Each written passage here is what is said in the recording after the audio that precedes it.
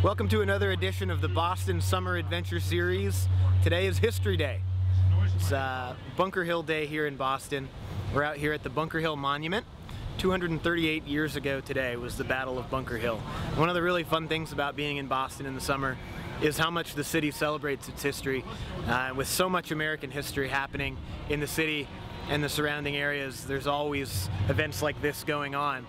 And if you're interested in history like I am, it's a lot of fun to come out and sort of learn more about what happened in the city where you live.